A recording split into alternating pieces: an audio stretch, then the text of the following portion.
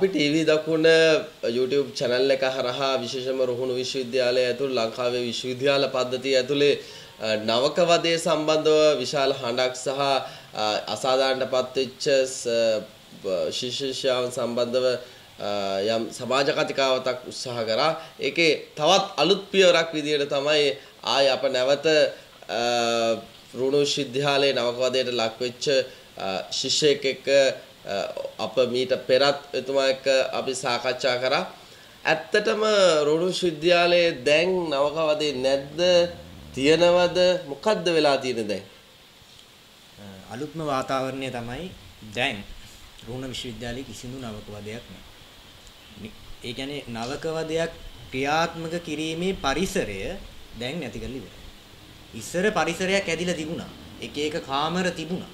මේ විශ්වවිද්‍යාලය තුල නවක වද කාමර. ඒ කියන්නේ එහෙම දේවල් තිබුණා. කැන්ටින් අභියස හෝ වේවා ඒ අදාළ තැන්වල ඒ අර උපකුලපති කියන විදිහට මේ තැන්වලට විශ්වවිද්‍යාල ආචාර්යවරයෙක් අවුරුදු 15කටවත් කලින් ගිහිල්ලා නැහැ. ඒ කියන්නේ අවුරුදු 15ක්වත් නොගිය තැන් තිබිලා තියෙනවා මේ විශ්වවිද්‍යාලය තුල. නමුත් දැන් එහෙම තැන් නැහැ. ඒ තැන් සියල්ලම ඒ කියන්නේ හැමෝටම විවෘත කරලා ඉවරයි. ඒ කියන්නේ හැම කෙනෙක්ටම යන්න එන්න. ඒ කියන්නේ මේ දැන් මේ කලින් තිබුණ තැන් වලට යන්න බෑ ආචාර්යයට දැන් මෙතන තිප්පේ දැන් උඩ කැන්ටිමක් තියෙනවා. ওই කැන්ටිමට කිසිම ආචාර්යවරයෙක්ට යන්න විදියක් නැහැ. ගියොත් එතන ඒ ආචාර්යවරයාට ඉන්න බැරි තත්ත්වයක් මේ අය හදනවා. හදලා ඒ ආචාර්යවරයාට එතෙන්ට එන්න බැරි තත්ත්වයක් හදනවා. සහ ඔය මේ දැන් උතන මේ අර ඉන්න අතුගාන සේවකයෝ ඒ අයටවත් එතෙන්ට යන්න විදියක් නැහැ. ඒ තත්ත්වයක් තිබුණා මෙතන. ඒ තත්ත්වය දැන් නැහැ.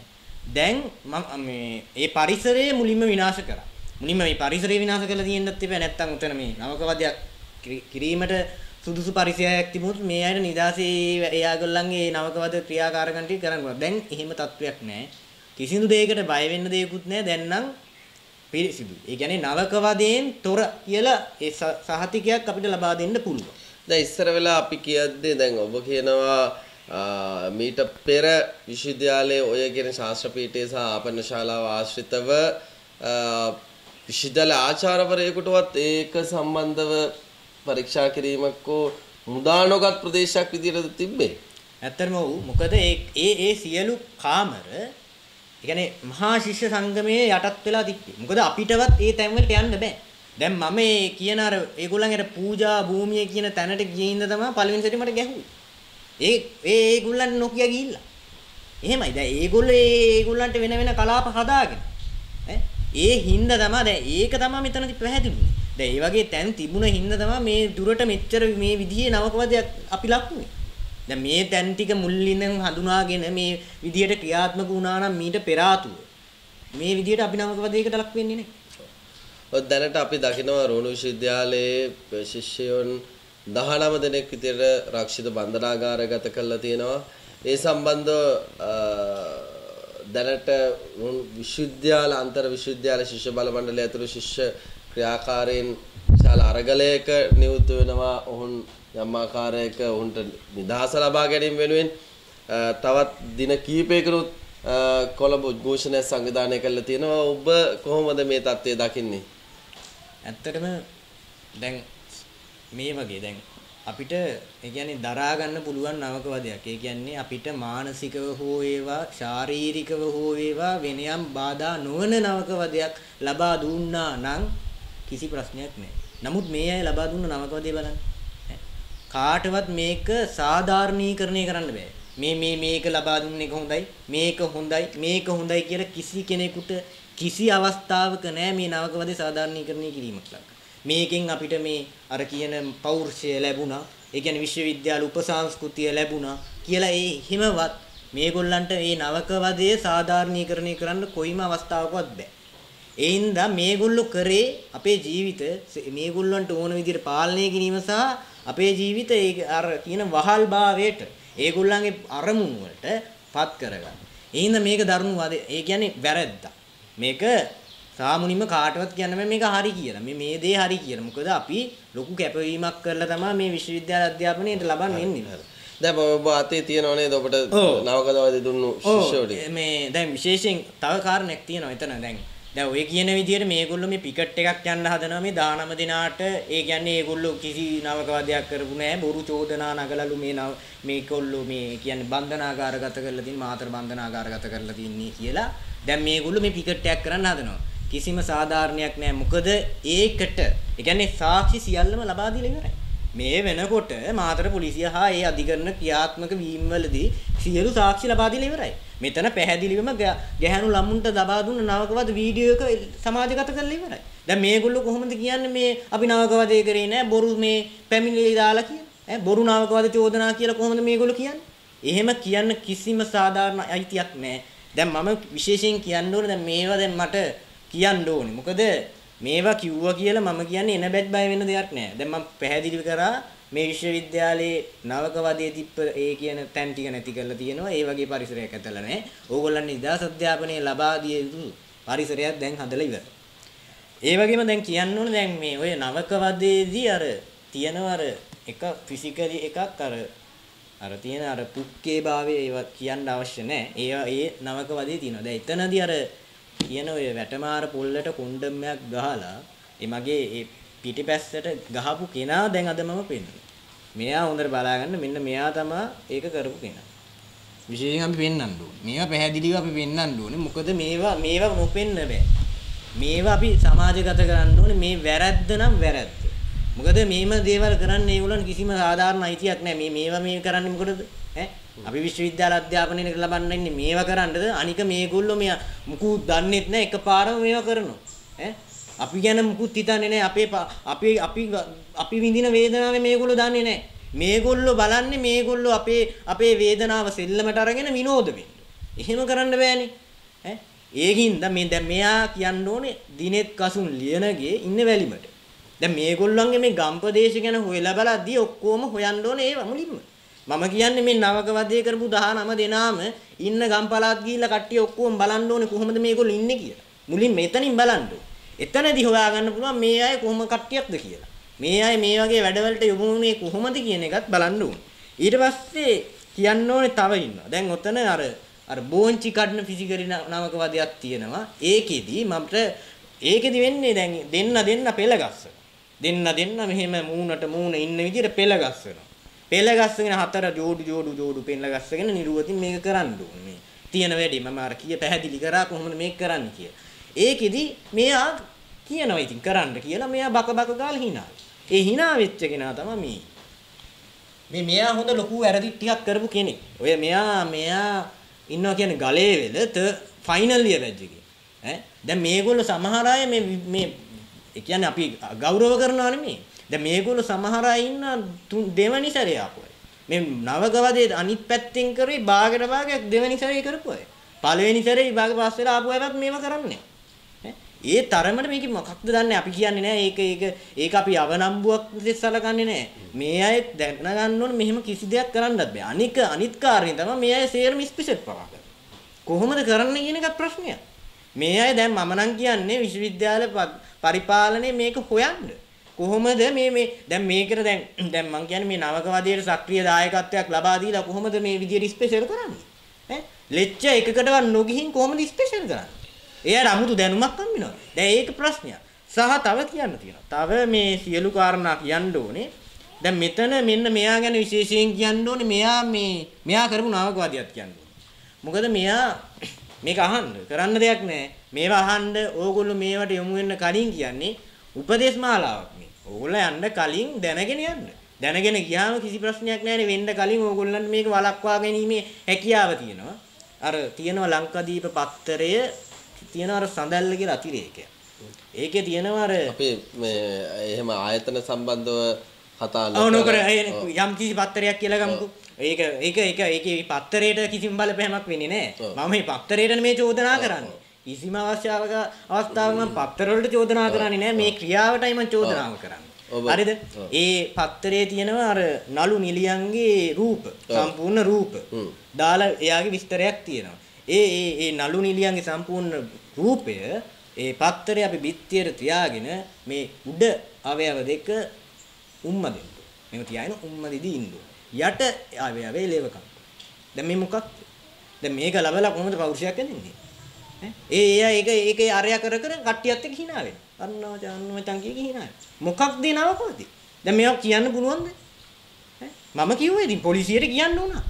මේවා සියල්ලම වාර්තාවක් විදියට ලබා දීලා ඉවරයි. මේවා තමයි දුන්න නවකවද?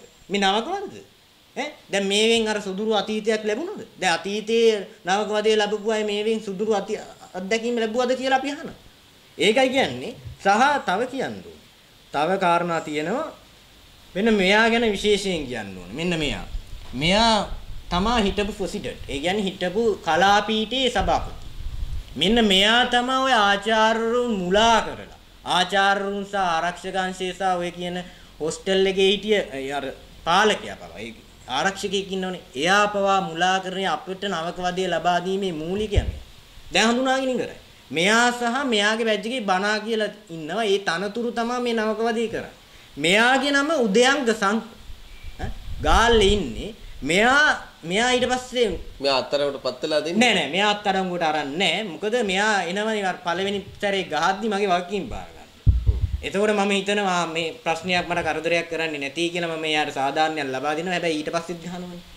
ඒ හින්දා කිසිම ආයෙත් සමාවක් මම දෙන්නේ නෑ. එතනින් පස්සේ තමයි මේ වෙනතුරා මේ ප්‍රශ්න ටික උද්ගත. ඔය මේ දෙවනි පාර ගහලා ගර්ල්ස්ලා ඉදිරියේ ගහලා මගේ ෂර්ට් එක ඉරපු දවසේ ඉඳන් තමයි මේ தත්ත්වෙට උදා වුනේ. මේ தත්ත්වෙටම ගියේ උතන ඉඳන්. මොකද මේ ඉවසීමේ සීමාවක් අපිට තියෙනවා. අපි විශ්වවිද්‍යාලයට යන්නේ මෙහෙම දේවල් ලබන්න නෙමෙයි. අපි කවදාවත් මෙහෙම අත්දැකීම් වලටපත් වෙච්ච කට්ටිය නෙමෙයි. ඒ හින්දා කිසිම ඒතන ඉඳන් තමයි මේ කාරණා ටික පටන් ගත්තේ. ඔය ප්‍රෙසිඩන්ට් තමයි මේ මුළු නවකවදීම සංවිධානය කරලා ඒ කියන්නේ අර ආචාර්යවරුන්ට වෙනම මූණක් මෙයා පෙන්නනවා. හොඳ මූණක්.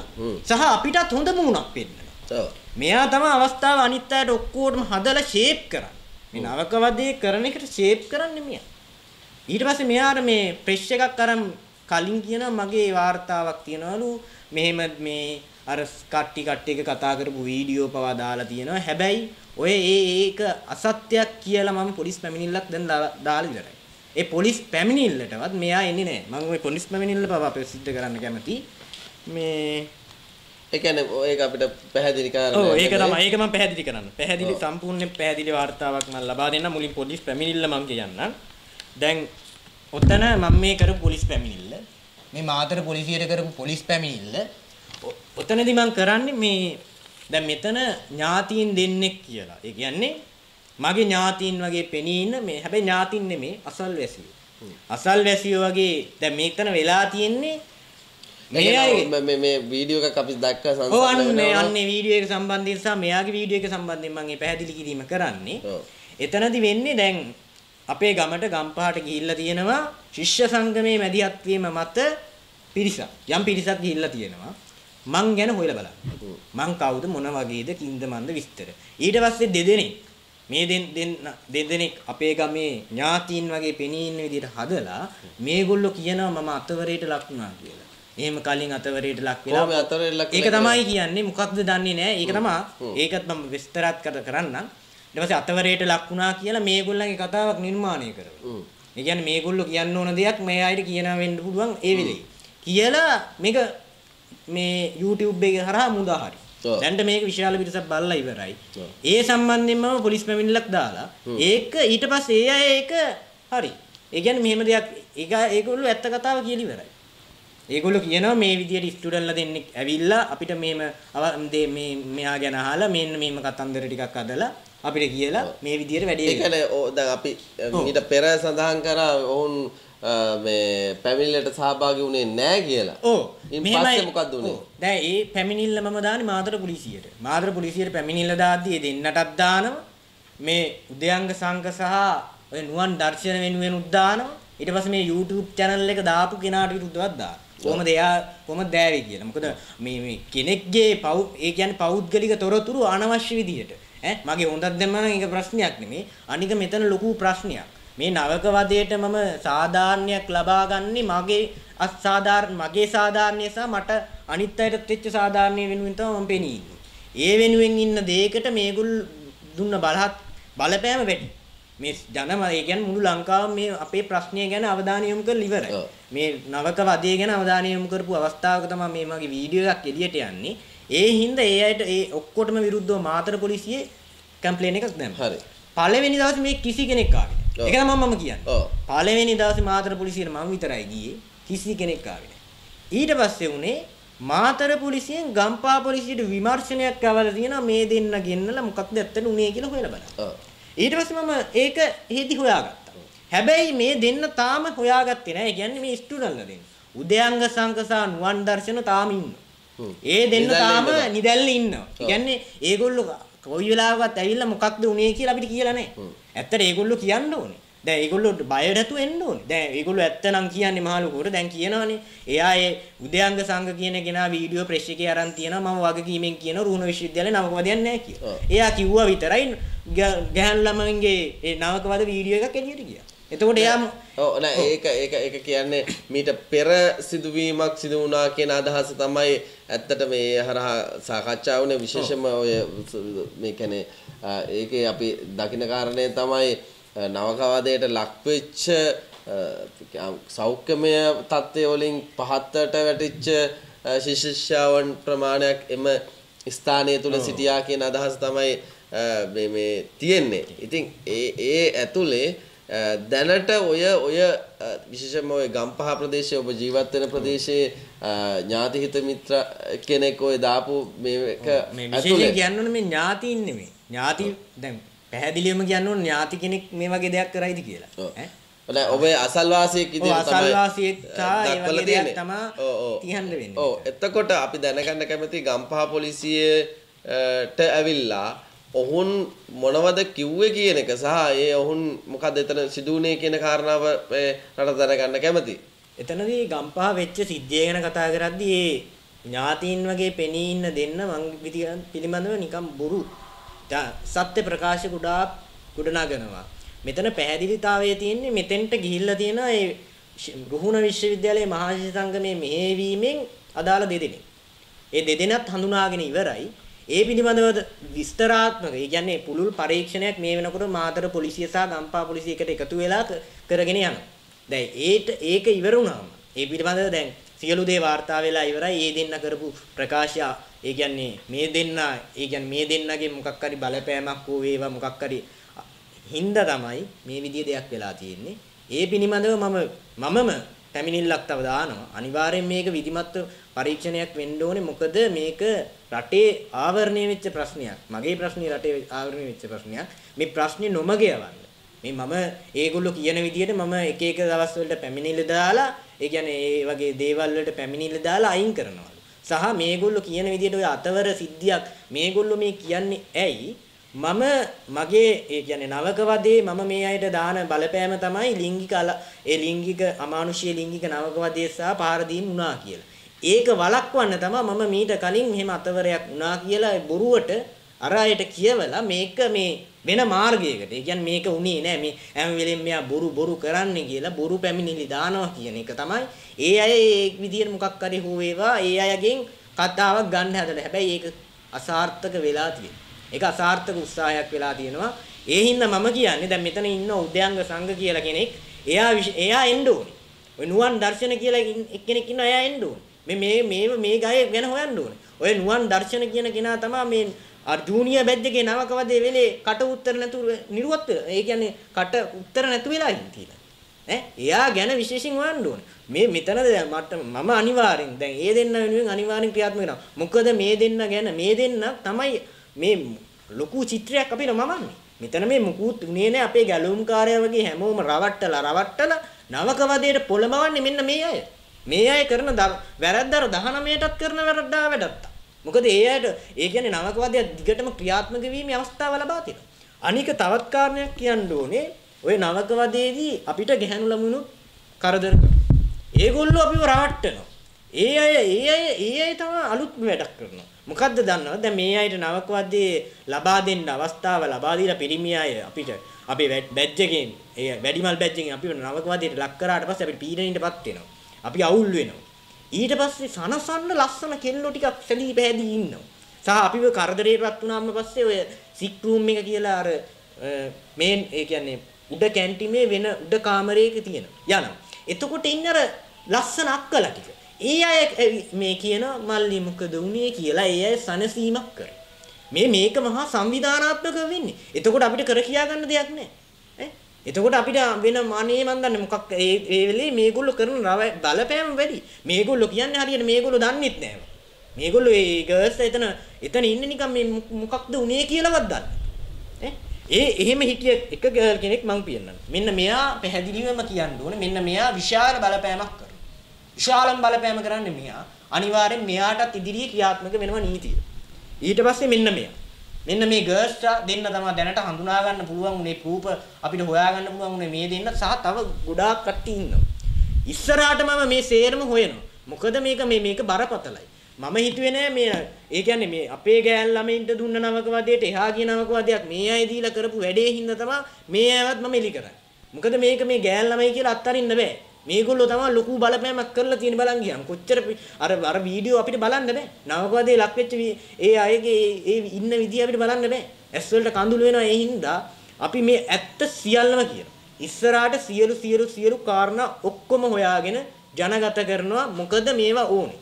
මේවා රටේ ජනතාව දැනගන්න ඕනේ මේ අය ඇවිල්ලා මොකද්ද මේ විශ්වවිද්‍යාලය ඇතුලේ කරන්නේ කියන එක. ඒක ගැන තමයි මම මේ අවස්ථාවේ කියන්නේ. ඔබ දැන් ප්‍රසිද්ධියම ප්‍රකාශ කරනවා නවකවදයට ලක්වෙච්ච සහ නවකවදේ ලබා දුන්නු විශේෂයෙන් ලබා දුන්නු ශිෂ්‍ය ශිෂ්‍යාවන් පැහැදිලිව විවෘතව ඔබ ඡායාරූප මාර්ගයෙන් පෙන්නනවා. නමුත් දැන් අපි සමාජයේ විදියට මේවා සම්බන්ධව නීතිය ක්‍රියාත්මක වෙනවද මේවා ගැන සොයා බැලීම් වෙනවද ඔබට පොලිස් පරීක්ෂණ සම්බන්ධව ඔබට සෑහීමකටපත් වෙන්න පුළුවන්ද නැත්නම් මොකද්ද තියෙන තත්ත්වය? ඇත්තටම මේ අවස්ථාවේදී මාතර පොලිසිය OIC සහ ඒ අදාළ කාර්ය මණ්ඩලය කියන්නේ පොලිස් නිලධාරීන් කියලා ගමුකෝ. ඒ අය මේ විද්ලාවේ ලොකු මැදිහත් වීමක් ලබා දෙනවා. අපි ඇත්ත කතා කරන්න ඕන තැනක. අපි මේ කාටවත් කාගේවත් දේවල් කිව්වටවත් ආයේ කියන කෙනෙක් කියන දෙයක් මට කිව්වවත් නෙමෙයි. අපි මම විශේෂයෙන් හරි දේ හරි කෙනෙක් හරි විදියට කරනවා නම් ඒක මම අගය කරනවා. මොකද මම විශේෂයෙන් කියන්න ඕනේ මම අද වෙනතුරා මේ විශ්වවිද්‍යාලයට එන්නේ DVC දැන් ඉන්න නියෝජ්‍ය උපකුලපති සමන්චන්දන සර්. මොකද ඒ සර් තමයි මගේ හිත ඇදුවේ. නැත්තම් මට අද විශ්වවිද්‍යාලේ ගමනක් නැහැ. මම ඒක ඒ සර්ටත් කියලා තියෙන්නේ. මොකද ඒ සර් මට කියලා නැහැ. ඔයා තැන් තැන් වලට ගිහිල්ලා මේ මගේ නම කිය මට මේ ගරුත්වය දෙන්නේ එහෙම නැහැ. මොකද ඒක මගේ හිතට දැනුණා. ඒ මම විඳපු වේදනාව ඒ සර් දැකලා ඒ සර් දුන්න උපදෙස් හින්දා තමයි අද මම මෙතන ඉන්නේ. ඒක මට ලොකු ධෛර්යයක්. මොකද මගේ ජීවිතේ එහෙන් පිටින් මම විනාශ වෙනවා. මොකද මම ගිහිල්ලා ප්‍රයිවට් කරන්නද? මට සල්ලි තියනවද? අම්මත් මේ නැති වෙලා තියෙනවා. කොහොමද මම ජීවිතේට මුහුණ දෙන්නේ? අනික මම ගමේ සියරටම කියලා ආවා මම විශ්වවිද්‍යාලයට ආවා කියලා. ඊට පස්සේ මම මුහුණ දෙන්නේ කොහොමද? මේගොල්ලෝ මේ දෙයක් කරන්න කලින් මං කියන්නේ මේ දෙයක් කරන්න කලින් හතර අතේ හිතන්න ඕනේ මේ ඒ වින්දිතයට මොකක්ද වෙන්නේ කියලා. ඒ වින්දිතයට වෙන බලපෑම ගැන හිතන්න ඕනේ.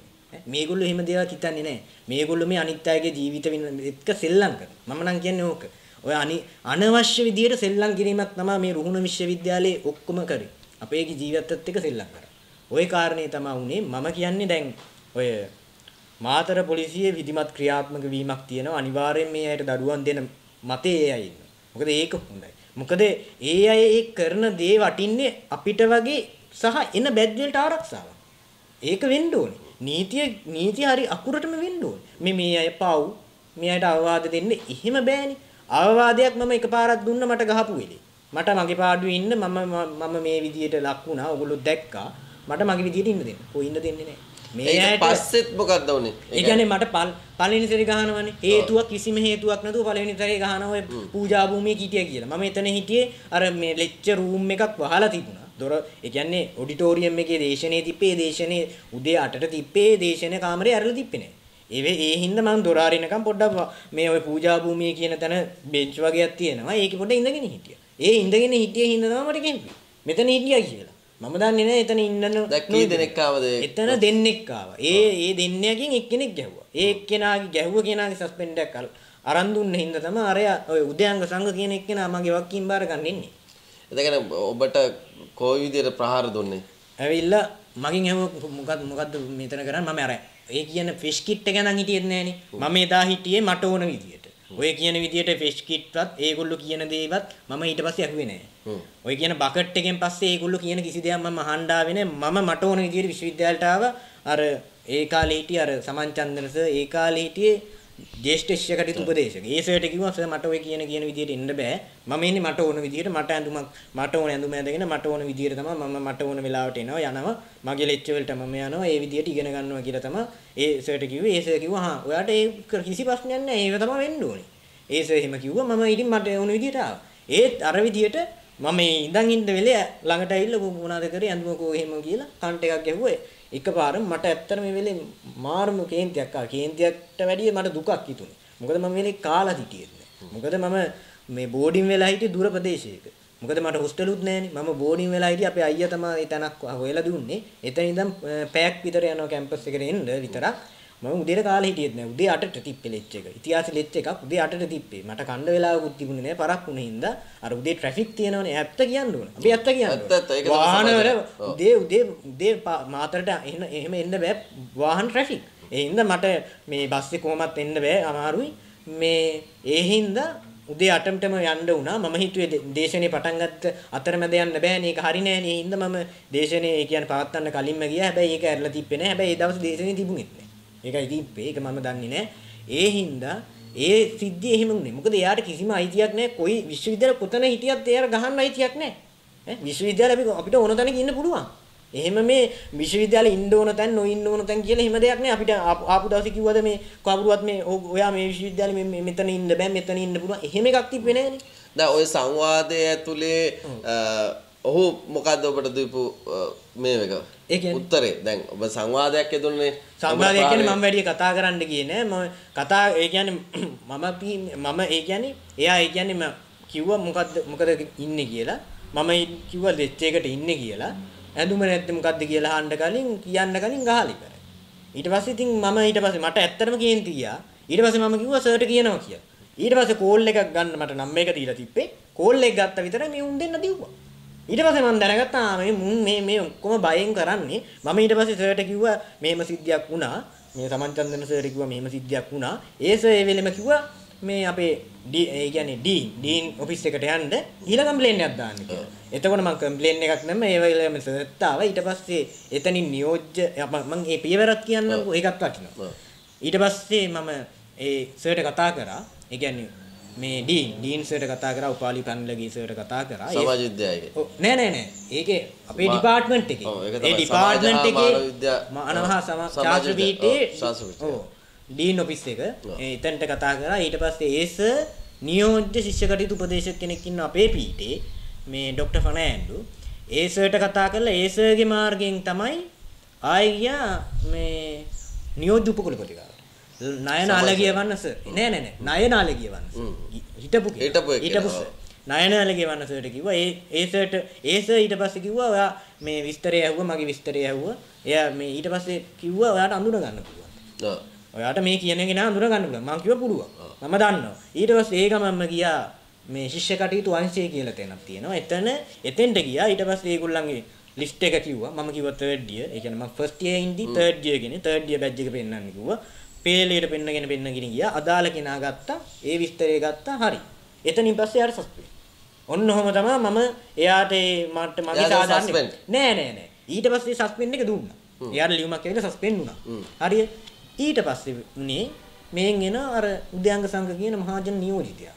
එයා එනවා මොකද්ද මන් ලියුනේ ශේත්‍රයන් ඔය අපි ආයෙ බලා ගන්න උඹට ආයෙ මුකුත් වෙන්න දෙන්නේ නැහැ. උඹ ඒ විදියට ඉඳලා. දැන් උද්‍යංග සංඝ කියන්නේ මහජන නියෝජිත කියන්නේ ඒ කියන්නේ එයා තමයි පීඨ ශිෂ්‍ය සංඝයේ සභාපති. පීඨ ශිෂ්‍ය සංඝයේ සභාපති. රුහුණ විශ්වවිද්‍යාලේ මහා ශිෂ්‍ය සංඝයේ සභාපති නෙමෙයි. පීඨයට වෙනම සභාපති කෙනෙක් ඉන්නවා. පීඨ වලට වෙනම සභාපති කෙනෙක් ඉන්නවා.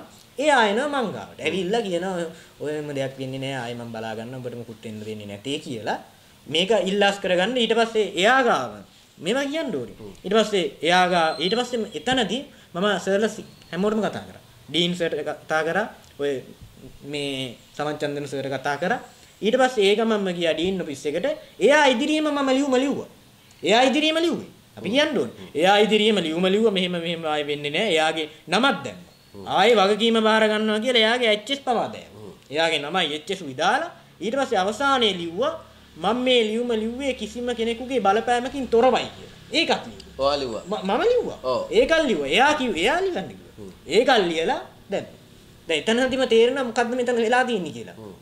මම ඉතින් මගේ නිදහස වෙනුවෙන් මට කමන්නේ මොකක් වුණත් මේ එයා ඊට පස්සේ කිව්වා මේ ඔය ලක් වෙච්ච කෙනා අසරණ කෙනෙක් ස්පෙෂල් එකක් කරන්නේ ත්‍රිවිල් එකක් එළවනවලු තාත්තම්මයි කියන්නේ දුප්පත්ලු එහෙම කියලා මොකද්ද සිද්ධියක් කිව්වා. ඉතින් මම කිව්වා ඊට ආයි කරදරයක් කරන්නේ නැtei කියලාත් කිව්වා. ඇයි ඔය දුප්පත් දැන් අපි විශේෂයෙන්ම සාකච්ඡා කරන්නේ ලංකාවේ මේ සරසවි රාජ්‍ය විශ්වවිද්‍යාල පද්ධතියේ එන විශ්වවිද්‍යාල ශිෂ්‍යෝ මේ පහළ දුප්පත් සහ මේ ඕක ඒ ඇතුළෙන්ම තමයි විශාල ප්‍රමාණයක් ලංකාවේ විශ්වවිද්‍යාල පද්ධතියට එන්නේ දරුවෝ. ඉතින් දැන් මේ අයගේ තියෙන මේ පන්ති පීඩාව, ඒ කියන්නේ තමුන්ගේ පන්තියේ ද අරගලේ තියෙන්නේ මේකද ඔය කියන සමාජවාදය සහ ඔය ගොඩනගන නව සංස්කෘතිය උපසංස්කෘතික කාරණාවල් මේවද මේක තුල තියෙන මේ ගැටුම තියෙන්නේ මේ තමුන්ගේ පන්තියේ අතරම තමයි ගැටුම තියෙන්නේ. ඉතින් මේ වගේ දැන් ඔබ කියන විදිහට දැන් ඔබට පහර දුන්නු ශිෂ්‍යයා ගත්තොත් ත්‍රිවිල් එකක් අතිශය දුක්පත් එහෙම කියලා ඔබ සානුකම්පිතව හිතලා ඒක දුන්නා. ඔහුට මේ ප්‍රචණ්ඩත්වයේ මුදාහරින්න තියෙන මොකද්ද ඒකේ තියෙන මේක? දැන් මෙතන ඔහොම දෙයක් වෙන්නේ මෙතන අයියා කියලා සංකල්පයක් තියෙනවානේ. පොර. අයියා පොර. ජේෂ්ඨත්වය. අන්න ඒකනේ උතන තියෙන්නේ. අන්න ඒකයි උතන තියෙන ලොකුම ඒක. මේගොල්ලෝ අනික වහල් බා. මේගොල්ලෝ හරි ආසයි අපි වහල්ලු කර වහල්ලු ඒගොල්ලෝ දැන් කවුරු වුණත් කැමතිනේ තමන් කියන දේවල් කරන දේනේ කට්ටියක් යටත් කරගෙන ඉන්න. අන්නේ ඒ සංකල්පේ තමයි මේගොල්ලෝ ගාව තියෙන්නේ. මේව නිකන් පටු සංකල්ප වෙන විශ්වවිද්‍යාල. දැන් මේගොල්ලෝ මම කියන ගෝත්‍රික කාරණා සහ මේගොල්ලෝ මේ යන්න ඕනේ කොළඹ විශ්වවිද්‍යාලයට. මම කියන්නේ කොළඹ විශ්වවිද්‍යාලයට ගිහිල්ලා බලන්න ඕනේ අපේ විශ්වවිද්‍යාලයේ කොළඹ විශ්වවිද්‍යාලයේ අතර තියෙන වෙනස. වෙන යන්න ඕනේ නැහැ පිටරට විශ්වවිද්‍යාලය යන්න එපා. ඔබ යන්න කොළඹ විශ්වවිද්‍යාලය මේ අපේ විශ්වවිද්‍යාලය සංසන්දනය කරන්න. හොඳ එකක් ඔයගොල්ලෝ ලොකු අත්දැකීමක් ලබයි මොකද්ද වෙනස කියලා. මොකද මෙතන මේගොල්ලෝ දන්නේ නැහැ. ඇත්තටම දන්නේ නැහැ මොකක්ද ඇත්ත ලෝකේ. මම නම් හිතන්නේ හරියට දන්නේ නැහැ. මෙතන මේ දුප්පත් පැතිවල ඉඳන් කට්ටියක් නෙන්නේ. මේගොල්ලෝ දන්නේ නැහැ. මේගොල්ලන්ගේ තියෙන ප්‍රශ්නේ හරියට තේරුම් ගන්න. මේගොල්ලෝ යා යුතු මාර්ගය කියන්නේ මේකෙන් ගොඩ යන්න කැමති නැහැ. මේගොල්ලෝ ඔක්කොම එක වලේ ඉන්න වගේ කැමැත්තක් තියෙන මේගොල්ලෝ හිතන්න ඕනේ තමන් කටුක අත්දැකීමක් ලැබුවා නම් ඒ අත්දැකීම නැති කරලා අයින් කරලා ඒක පරාජය කරලා තමන්ගේ ගමන යන්න. එහෙම යන්නේ නැහැ මේ අය. යන කෙනෙක්ටවත් යන්න දෙන්නේ. ඔව්. ඇත්තටම දැන් තියෙන දේ තමයි මේ විශ්වවිද්‍යාල පද්ධතියින් ඇතුලේ ශිෂ්‍යයන්ගේ අයිතිවාසිකම් සහ නිදහස සම්බන්ධව මෙවැනි ආකාරයේ පීඩාකාරී තත්ත්වයක් තිබ්බත් අපි දකින්නේ නැහැ බොහෝ විදිහට ඔබ වගේ මාධ්‍යයට පෙනී සිටම මේ සඳහා අරගල කරන ශිෂ්‍ය ප්‍රජාවක් ඒ ඇතුලේ බිහි වෙන්නේ නැති එක ඇත්තටම මේ මොකද්ද මේකද ලංකාවේ අධ්‍යාපන ක්‍රියාවලිය ඇතුලේ පෞරුෂාත්මක වර්ධනයක් හෝ මිනිස්සුන් විදිහට දැන් මේ බොයිලර්ස්ලා එළියට වැටුණ ගමන් කොහොමද මේ සිවිල් සමාජයත් එක්ක මේ ගනුදෙනු කරන්නේ කෝ පෞරුෂාත්මක දේවල් දැන් මේක ඇතුලේ ඇයි නායකයෝ සැබවින්ම සැබෑ අයිතිවාසිකම් ශිෂ්‍ය අයිතිවාසිකම් වෙනුවෙන් ඇත්ත විදියට පෙනී සිටින ශිෂ්‍යෝ බිහි නොවෙන්නේ මොකද්ද කියන එක තමයි අපිට ප්‍රශ්න කරන්න තියෙන්නේ. ඔබ ඒ ගැන මොකද හිතන්නේ? මෙතන මේගොල්ලෝ මේ මං කියන තැන විදියට මේ ඔය කියන ඉල්ලීම් මං කියන්නේ ඔය ඉල්ලීම් කියලා හිතමුකෝ. දැන් අපිට මොනවා හරි දෙයක් නැහැ. දැන් අපි උදාහරණයකට ගමු ඔය කියන විදියට මහ පොළ හෝ බර්සරි හෝ අපිට ලබා දීලා නැහැ. දැන් අපි මුලින්ම හිතන්න ඕනේ අපි දැන් විශ්වවිද්‍යාලේ ස්ටුඩන්ට් කෙනෙක් ඇත්තටම රටට කරලා තියෙන සේවය මොකක්ද? දැන් අපි මේ ඉගෙන ගන්න. අපි රටට කරලා තියෙන සේවය මොකක්ද? මුලින්ම එතනින් ඒ කාරණයෙන් අපි මේ ගැන හොයලා බලන්න ඔය කියන විදිහට ඔබ කාගෙන් හරි දෙයක් ඉල්ලන්න කලින් ඔබ රටට කරලා තියෙන සේවය ගැන ඔබ හිතන්න. අන්න එතනින් ඒ කාරණේ හිතලා ඔබගේ ගමන යන්න. මම හිතන විදිහට අපි කාගෙන්වත් යැපෙන්න අවශ්‍ය නැහැ. මම හිතන විදිහට දැන් ඔය කියන විදිහට අර සල්ලි නැහැ මේ සල්ලි නැහැ කියලා කාගෙන්වත් යැපෙන්න අවශ්‍ය නැහැ. ඔබ ගමනක් යන්න. ඔබගේ ගමන යන්න. ඔබ මං කියන්නේ රටට සේවයක් කරලා යම් ඔබගේ දැනුම ලබා දෙන්න කාට හරි. ඔබගේ දැනුම ලබා දෙන්න ඔබගේ අදහස් දක්වන්න. මේ රටේ තියෙන ප්‍රශ්න ගැන ඒ කියන්නේ මම කියන්නේ ඔබේ ප්‍රශ්න. ඒ කියන්නේ මං කියන්නේ මේ රට මෙහෙම උනේ ඇයි? මේ විදිහේ තුන්වෙනි ලෝකයක් හැමදාම වෙලා තින්නේ ඇයි? අපි මේ තුන්වෙනි ලෝකෙ වෙන්නේ ඇයි? එතෙන්ටයි අපි යන්න ඕනේ. මෙතන මේ සල්ලි ඉල්ලන්නයි අතන ගන්න ඒ ගන්නයි මොකක්ද මේ කතන්දරේ? සහ මේ මං කියන්නේ මොකක් කවුරු හරි පීඩණයටපත් කරලා ලබන සතුට මොකක්ද?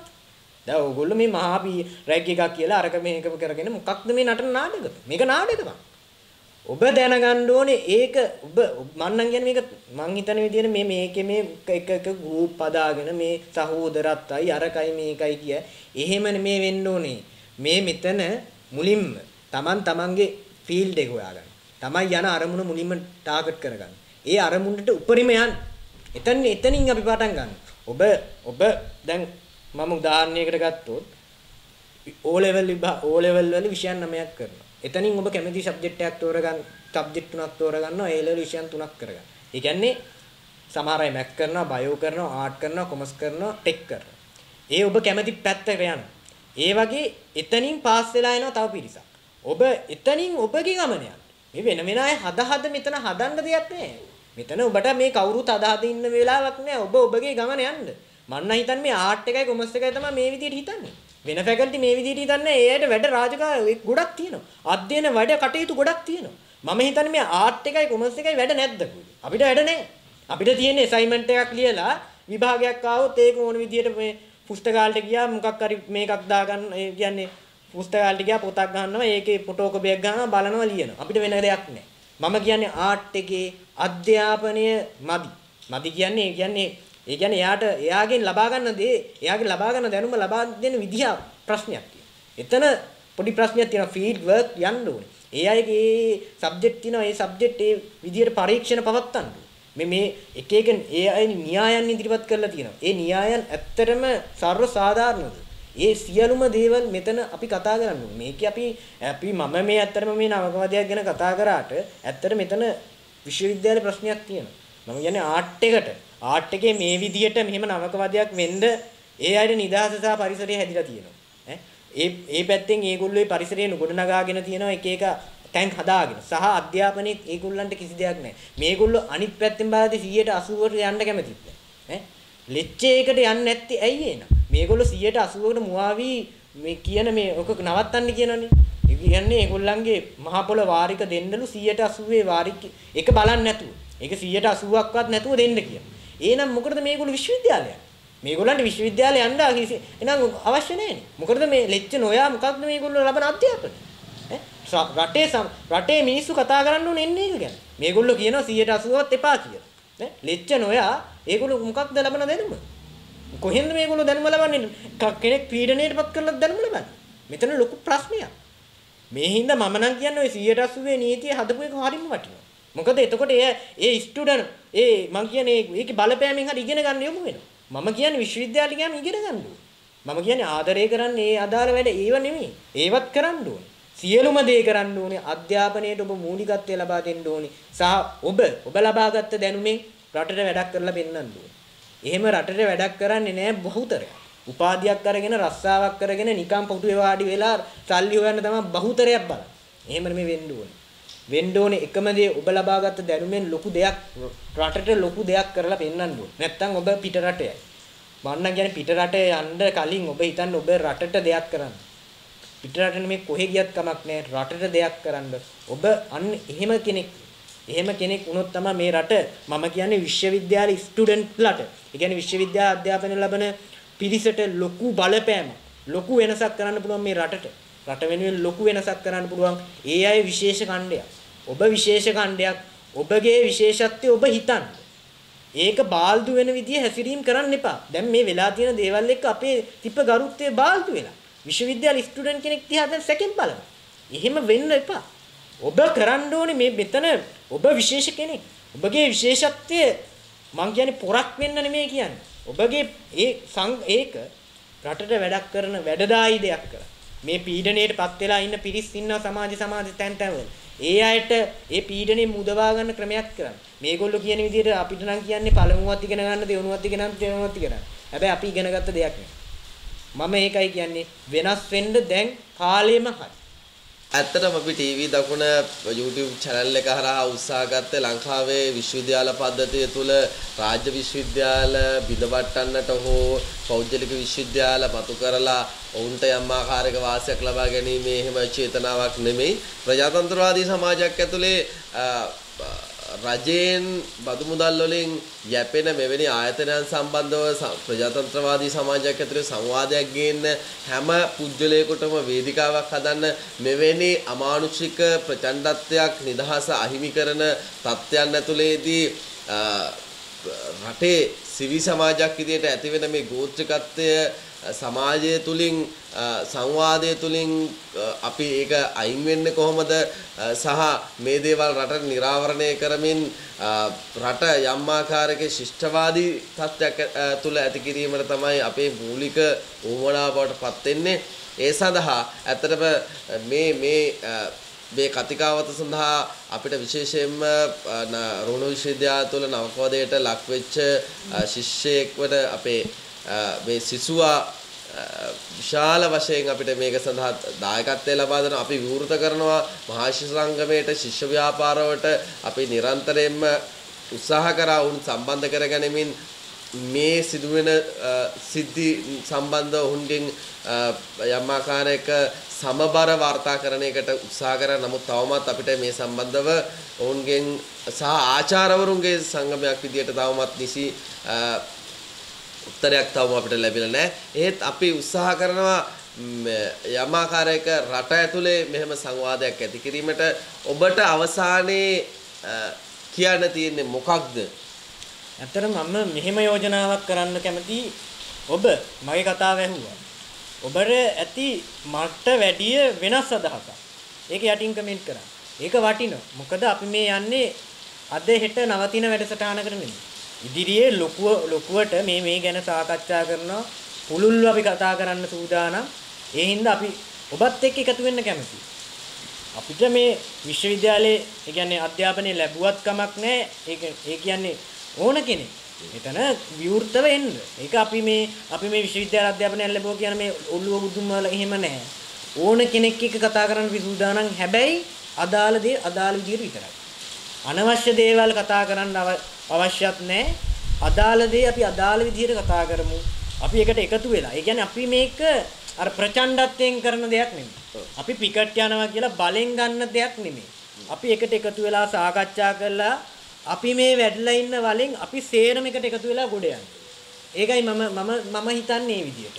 අපි වැටිලා ඉන්නවා නම් මේ සේරම අපි වැටිලා ඉන්නේ. මේ කෙනෙක්වත් කවුරුත් මෙතන ගොඩ ගිය පිරිසක් නෑ. මම නම් හිතන විදිහට රුහුණු විශ්වවිද්‍යාලේ. මේ නවකවදයට ලක් වෙලා අපි සේරම වලේ ඉන්නේ. තාම අපි වලේ ඉන්නේ. ඒ වලෙන් ගොඩ යන්න එක්කෙනෙක්ටත් බෑ. එක්කෙනෙක් එහෙමත් බෑ. එහෙම යන්න හම්බුනොත් අර වලේ ඉන්න අනිත් අය ඔක්කොම අදලා ගන්න. යන්න බෑ. ඒ හින්දා අපි කරන්න ඕනේ සියලුම දෙනා ඔක්කොම එකට එකතු වෙලා ගොඩ යන්න. ඒක අපිට කරන්න පුළුවන්. ඒ හින්දා යට ඕගොල්ලන්ට කමෙන්ට් කරන්න අවස්ථාවක් තියෙයි. ඒ වෙලාවට ඕගොල්ලන්ගේ අදහසුත් අපිට දාන්න. අපි ලොකු වැඩසටහනක් ඉස්සරහට කරනවා. නවකවදේ නම් ගැන කතා කරන්න අවශ්‍ය නැහැ. ඒ කියන්නේ රුහුණු විශ්වවිද්‍යාලේ නවකවදයක් නැහැ. ඒකට වෙන්න තියෙන පරිසරයක් නැති කරලා තියෙන්නේ. ඒව කරන අයට දඩුවම් දෙන විදිය හදලා ඉවරයි. ඒ විදියට අර CCTV ක්‍රියාත්මකයි ඔක්කොම මේ ලොකු වැඩසටහනක් විශ්වවිද්‍යාලේ විශේෂයෙන් මේ උපකුලපතිවරයා පත් වෙච්ච එක මේ වෙලේ අපි ලොකු ජයග්‍රහණයක් ලැබුවා. මොකද ඔය වගේ තනතුරකට ඔය වගේ කෙනෙක් පත් වෙච්ච එක ඉතාමත් වටිනවා. එහෙම කෙනෙක් ඒ කියන්නේ ඒ වගේ තනතුරකට එහෙම ඒ කියන්නේ නවක වදයට විරෝධීව උච්චර හඬක් නගන්න කෙනෙක් පත් නොවුනා නම් අපිට මේ විදියට ඇවිල්ලා මේ විදියට මට මේ විදියට කතා කරන්න හම්බෙන්නේ නැහැ. මගේ කතාව කතා කළත් වැඩක් නැහැ. මොකද ඒක අහලා අපිට සාධාරණයක් ලබා දෙන්න පිරිසක් නැති වෙන්නේ. ඒ හින්දා ඒක ගැන හිතන හින්දා ඕගොල්ලෝ ඇත්තටම මානුෂීයව හිතන්න. මම හිතන්නේ මානුෂීයව හිතුවනම් මේ කාරණය නැති වෙනවා ඉබේටම. ඔබ කාගේවත් වහලෙක් වෙන්නත් එපා. ඒ කියන්නේ මං කියන්නේ කාගෙන් හරි උපදේශයක් ගන්න එක වෙනම කතාවක්. ආචාර්යවරයෙක් ගාවට යනවා. ඔබගේ යාළු මිත්‍රාදී ඉන්න උපදේශයක් ගන්න එක ඇත්තක්. නමුත් ඒ උපදේශ හැම වෙලෙම පිළිපැදිය යුතුයි කියලා එකක් නෑ. ඔබ එයා කියන දේ අහන්නම ඕනේ. එහෙම එකක් නෑ. ඔබගේ ගමන ඔබ යන්න. ඒකේ නිදහස ඕන වෙලාවක තියෙනවා. ඒ නිදහස කඩාකප්පල් කරන්න රුහුණු විශ්වවිද්‍යාලේ කවුරු හරි එනවා නම් ඒ පිළිබඳ පැමිණිලි කරන්න. ඒකයි මම කියන්නේ නවකවදේ කියන්නේ උන්නතරින් එන්නේ. ඔය නවකවදේ කියන කාරණේ මුල් බැසගත්ත එකම හේතුව අපි ඒ අය කියන දේ අහුවා. ඕක අහුව හින්දා තමයි මේ විදියට වැඩ වෙන්නේ. අපි අහන්න නැතුව අපේ විදියට පළවෙනි දවසේ ඉඳන් අපිට ඕන විදියට අපේ විදියට ගියා නම් මේ විදියට අපි නවකවදයක් ලබන්නේ නැහැ. ඔන්න ඔය පළවෙනි කාරණේම නැති කරලා. එතනින්ම නවත්තන්න මම නවකවදේ ගැන සියලුම විස්තර තව ඉදිරියට අපිට කරුණාවරණය වුණොත් මම ඉදිරියට ඇවිල්ලා කියන්න සූදානම්. ඔබට වෙච්ච දෙයක් තියෙනවා නම් අනිවාර්යෙන් ඔබ රුහුණ විශ්වවිද්‍යාලේ නම් ඔබට නවකවදේ වෙලා නම් පැමිණි කරන්න කිසි ප්‍රශ්නයක් නැහැ. ඔබට අසාධාරණයක් ලක් වෙලා නම් ඒකට සාධාරණේ කරන්න පිරිසක් ඉන්නවා දැන් විශ්වවිද්‍යාලේ. ඒ හින්දා ওই කාරණා ටික තමයි කියන්න තියෙන්නේ. අවසාන වශයෙන් මට මේ අවස්ථාව 7 වෙනි අවස්ථාවටත් ලබා දුන්නට ස්තුතියි. මම කියන්නේ ටීවී දකුණ ඇත්තටම ඔබ කරන මේ සත්කාරයත් ඉතාමත් වටිනවා. මොකද මේ එක ඛණ්ඩයක්. කවුරුවත් හිතුවේ නැහැ මේ වගේ බරපතල කාරණයක් මෙතන තිබෙයි කියලා. ඈ කවුරුවත් හිතුවේ නැහැ මේ විදිහේ ප්‍රශ්නයක් මේ තුල ගොඩ නැගුණා කියලා. ඒක රටට මුදා හැරියේකට ඇත්තටම ස්තුතිවන්ත වෙනවා. ඔබ මේ කරන වැඩ ඉස්සරහට සාර්ථක වෙන්නත් අපි ප්‍රාර්ථනා කරනවා. ඉතින් මට අවස්ථාව ලබා දුන්නට ලොකු ගොඩක් ස්තුතියි කියලා මම අවසානින් කියන්න කැමතියි. බොහොම ස්තුතියි. අතරම ටීවී දකුණ අපේ සංවාදශීලී වැඩසටහන් සමග අපේ මේ රුහුණ විශ්වවිද්‍යාලයේ ශිෂ්‍යයා නිරන්තරයෙන්ම එකතු වීම සම්බන්ධව ටීවී දකුණ අපේ කණ්ඩායමේ ස්තුතිය එතුමා ඇතුළු ශිෂ්‍ය කණ්ඩායමට ප්‍රදාන කරන්න කැමතියි. බොහොම ස්තුතියි. මේ වගේ වීඩියෝ දිනපතා නරඹන්න අපේ channel එක subscribe කරන්න.